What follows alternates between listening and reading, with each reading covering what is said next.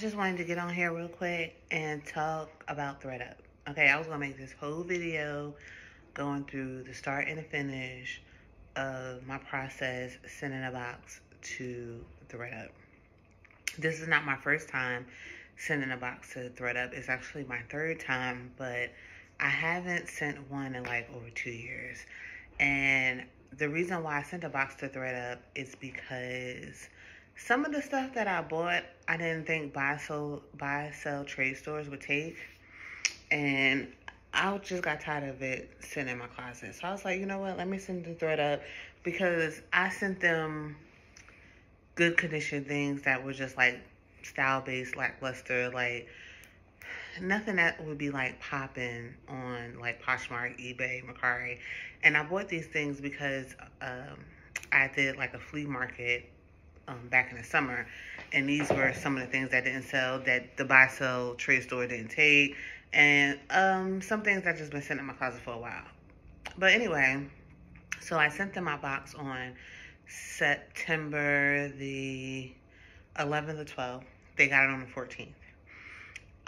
Per their terms and conditions or schedule, when you order a box, they charge you a $14.99 fee, but it can come out your earnings. You can send up to 30 pounds, and I sent 24 pounds, which is the largest box that I ever sent. And I also, what else? I also sent, and they said it was going to take 4 to 6 weeks once they received it to process it. My 4 to 6 weeks has been up, and every day that I go on the app, they keep on pushing back further and further and further. As of today, they said it was going to be done November 28th, which is after Thanksgiving.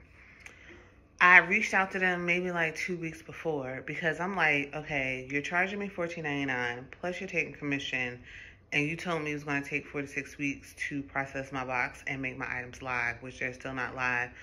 I want a partial refund. She says, the chat box says, reach out at a later time once your box is processed to ask for a refund.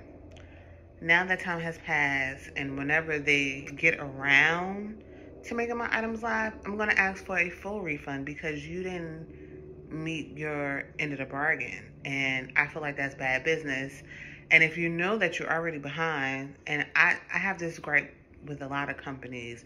I just had the situation with a car dealership that they told me it was going to take them 48 hours to diagnose it, and it took them nearly a week to diagnose my car. If you know you're not going to meet your deadline, don't make it available for people to send in your boxes. Put a disclaimer in there saying that we're behind schedule.